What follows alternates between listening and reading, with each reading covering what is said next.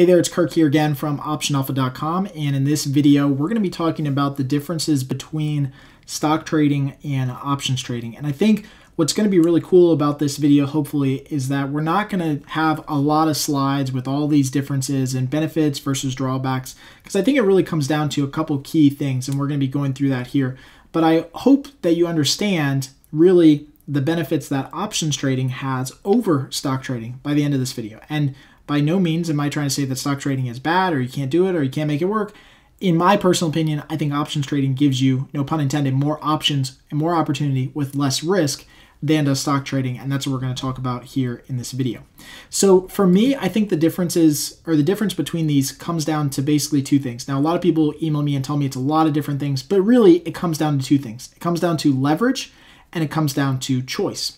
With options trading, you can use leverage to your advantage. Now, obviously, leverage can be a bad thing if you use it the wrong way, if you over allocate, if you're stupid with your entries, leverage can work against you. But one of the key benefits of using and trading options is that you have an incredible amount of leverage to enhance your returns and reduce risk at the same time. The second part of this is choice. When you trade stocks, you are very, very limited on choice. Basically, two choices, buy or sell. When you trade options, you have a lot of different choices. You can basically mold or create a strategy that works based on whatever assumption you have about that particular stock. It's not just buy or sell. It's, is the stock going to be range bound or not? Is it going to move higher or lower? Or is it going to move generally higher, but maybe move a little bit lower? There's a lot of different ways that you can create and build complex strategies that work to your advantage, that is not just limited to the decision of, is the stock going to go higher or is the stock going to go lower? Okay, so let's go through a lot of examples here. We just got a quick screenshot here of a chart of a particular stock. Doesn't matter what the stock is, but it's trading around $10, which makes it really, really easy for us to kind of go through. And again, this is just part of the stock chart. We don't even need to see what the rest of it is. But current stock price when we took this screenshot was about $10 per share. Now here's the deal. If you are trading stock, you can basically draw a line in the sand here at $10, and that is your decision point. And that's really it. There's nothing else that's beyond that that you can do, meaning you can either buy the stock at $10, and if it goes higher, you make money. Or you can sell the stock at $10, short it, whatever the case is, and if it goes lower, then you can make money. But this line in the sand is it for you. It's basically whatever the stock price is right now, $10, $12, $14, $126, whatever the stock price is, that is the point at which you make or lose money, because you're either going to buy stock or you're going to sell stock. Now, the benefit to doing that is that you have an unlimited amount of time to be right, meaning that you can buy stock today and you can wait for 10 years to be right. Or you can be right overnight, or whatever the case is. But you do have an unlimited amount of time, as long as you can hold on to the stock and carry that stock with you, that you can be right. So that is the biggest benefit in my eyes of seeing the stock. And of course, that's discounting dividends and stuff like that, which you'll get along the way. I don't think that makes up for the biggest benefit is just holding longevity of a stock. Now, when it comes to options, on the other hand, you have a lot of different choices, again, or options. And actually, let me just back up and say one thing. With stock, if you're going to buy stock, you've got to buy it at the current stock price and share price, meaning that you have to outlay $10 per share. So let's say we wanted to control or own 100 shares of stock. At $10, we'd have to basically outlay $1,000 out of our pocket for the entire position. So now we have $1,000 of risk, real risk in the market, that we have out there, that if the stock price drops dramatically, we're going to lose money on. So it's very capital intensive to go out and buy stock. And again, this is just 100 shares of a $10 stock. We're not even talking about some stocks out there that are, $80. There's stocks out there that are $500, $600 a share. So to build a position in those requires a lot of capital. And again, if the stock price goes from $10 to, let's say, $12, sure, you make $200, but you took on, in my opinion, a lot of risk to do that, because you just basically drew a line in the sand that says, hopefully the stock goes above $10, and if it goes to $12, then I make a little bit of money on my $1,000 investment in the security. Okay, now circling back, if we were to enter an options contract, and I'll go through a couple different examples here because I think it's worth it. if we were to enter an options contract, and let's say we were bullish on this stock, then we might go out and we might buy a 12 strike call option. Now again, at this point in the training, if you're going through our track here on Option Alpha, we'll get into a lot of these call option, put option stuff in a lot more detail, but just follow me here because I think the concept is really, really important to understand. But let's say that we think that the stock is going to go higher than $12, and let's say that this dotted red line here, which is an actual expiration date on our platform, is the point at which we set our expiration. So we basically say, if the stock goes above $12, so anything over here, basically, in this zone, if the stock goes above $12, then we make the difference between 12 and wherever the stock is, 14, 16, 18, 20, whatever the case is. But instead of actually having to buy the underlying stock at $10 a share right now and outlay all of that money, we might be able to control, with one option contract, we might be able to control 100 shares of this stock for, let's say, $50, okay? And that's just, again, using some round numbers here, so it makes it really easy. But we might be able to buy an options contract at $12 as a strike price and control 100 shares of this stock for just $50.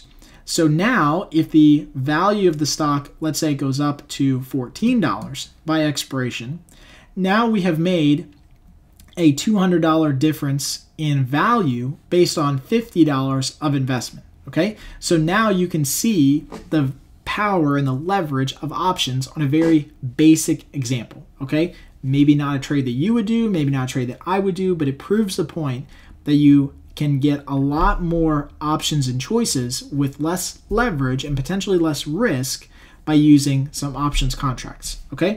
Another quick example, and this is now, just to be fair with this 100%, I'm not in favor of buying options as a way of running your business. We are here at Option Alpha, and I am much, much more of an option seller. 95% of the time, I'll be selling options, I won't be buying options. So the way that I structure some of my strategies is the following. I will look at a stock like this, and I will say, okay, if the stock is trading at $10 a share, I will build an option strategy that profits as long as the stock stays between, let's say, $14 and $8 on the bottom side. And again, the specifics of this we'll go through in further trainings here at Option Alpha, but again, the concept is really, really key because this is the difference between stock trading and options trading. So we'll build a strategy with options that basically says, look, I don't care where the stock goes as long as it trades in the next month or 2 months, whatever the timeline is, between $14 and $8, okay? So as long as the stock trades somewhere in this range, it can trade at 801, it can trade at 13,999, right? But as long as it trades between 14 and 8 between now and expiration, then we take in some premium on this trade or some consideration for selling these options. In that case, that might be, let's say, $100 or $200, whatever the case is. So now with options, versus just buying the stock outright and hoping it goes up or down, now we can build this framework based on our assumption of where the stock may go, or in my case, where the stock may not go. So I'll use probabilities and implied volatility analysis to determine where I think there's a high likelihood of the stock trading and build a strategy around that so that I profit and give myself a lot of wiggle room. And the reason I love this type of strategy, and this is kind of like our general theme and concept here at Option Alpha, is that I don't have to be really good at picking the direction of where the stock goes. I just have to give myself enough room for the stock to move and still make some money. So in the case of this stock that we're trading right here, I don't have to be right in saying, I think the stock's going to go higher or I think the stock's going to go lower. I can outlay a little bit of money and basically make an assumption that the stock just doesn't go as high as 14 or as low as 8, and then I can make some money on my trades. And for me, that's how we create these high probability opportunities. In this case, this trade might have a 70% chance of success based on the historical movement of the stock and implied volatility. That is a known number. It's a factual number. We can document that number going through many, many trades and many setups like this. Okay, we can basically pin any trade that we want at whatever probability of success we want.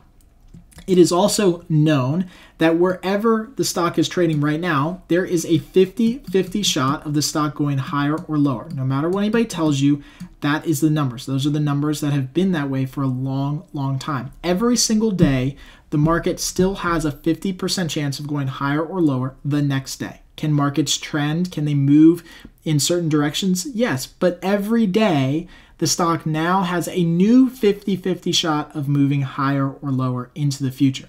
And so we don't know where it's going to go. So that's why I prefer options trading over stock trading. Is I don't want to make this 50-50 decision and win on one side and lose on one side. I would much rather build a strategy that says I'm going to win 70% of the time or 80% of the time, and I don't care which way the stock is going to go. Okay, so hopefully that was a really good example of how we use options, and again, the basic overall differences between stock trading and options trading. Like I said, just to recap, stock trading is one directional and capital intensive for investors. You've got to buy the stock and you're one directional. No matter what anybody says, you are choosing a direction, buy or sell. You're going up or you're going down. That's it. There's nothing else. There's nothing else that you can do. With options trading, you can use leverage, meaning you can put up a little bit of money and control a lot more shares. And this reduces risk and it enhances potential profit. And you can profit from multi-directional moves in the stock, meaning you can build strategies that basically profit from multi-directional moves. The stock goes a little up or a little down or stays range bound or sideways. You can still build a strategy to profit around that type of scenario. So in our opinion here at Option Alpha, naturally we believe, and we found, because we've been doing this for a long time, that options trading gives us much more of a competitive edge in the market than trying to pick directional assumptions. So as always, I hope you guys enjoy these videos. If you have any comments or questions, please ask them right below. If you love this video, please share it online with others. Help us spread the word about what we're trying to do here at Option Alpha.